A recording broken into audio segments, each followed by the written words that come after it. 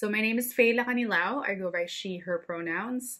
I work for the City and County of San Francisco, specifically as a Language Access Coordinator for the Office of Civic Engagement and Immigrant Affairs, or OCEIA.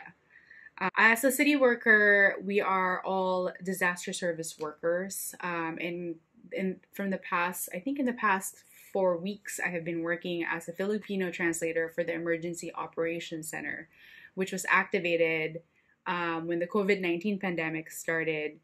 It's actually been around since around January when we heard about it in China, but it didn't get to the scope until like last March. So I've been working there since mid-March. And I got involved in that work, which is a combination of many things. So it's like emergency response, but also public health, education, and all that stuff. And I got involved in it because I was deployed and I was asked to just translate a lot of the vital information that we need so that everyone in San Francisco, residents and essential workers, can get access to information regardless of language ability. So in particular for COVID-19, it's a lot of translating like signs. I've translated health orders that have come out. And even at some point like voicemails for alerts or text alerts and even social media materials and stuff.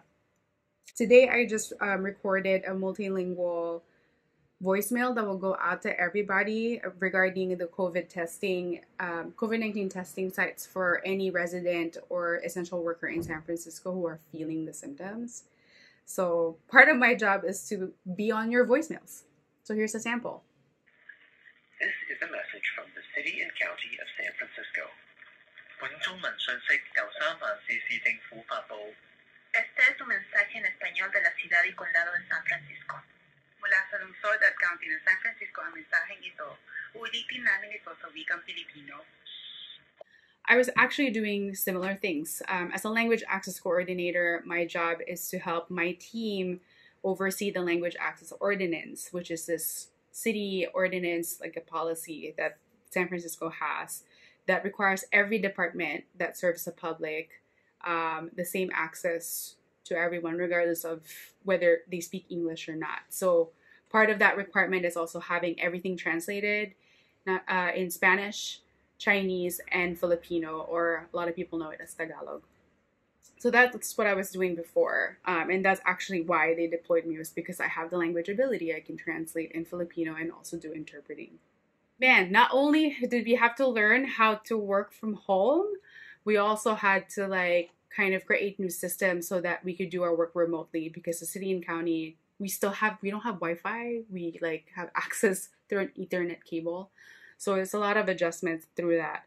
But it changed too because I got deployed to go to the Emergency Operations Center and go there almost every day to do the work that I was doing. And so it feels like it hasn't really changed, but at the same time, it's just busier and a little bit more like on crisis mode. So that has been interesting. It's also kind of cool to see a lot of the work products that I do in the office be in the streets. So like you see bus stops and you see it in 3 languages. It's part of the work that I do. All of that other stuff. I don't know if we are going to be in shelter in place up until June or until 2021. You know, working at EOC, everyone has sort of like assumed that we are going to be here for a while. So I guess my vision would be to have a better system and a more efficient way of really serving all the residents in San Francisco, or just our communities in general, in the most equitable way possible.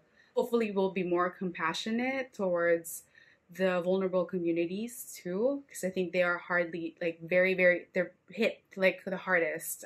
It's not great for a lot of people right now, but I hope this pandemic can shed light to that.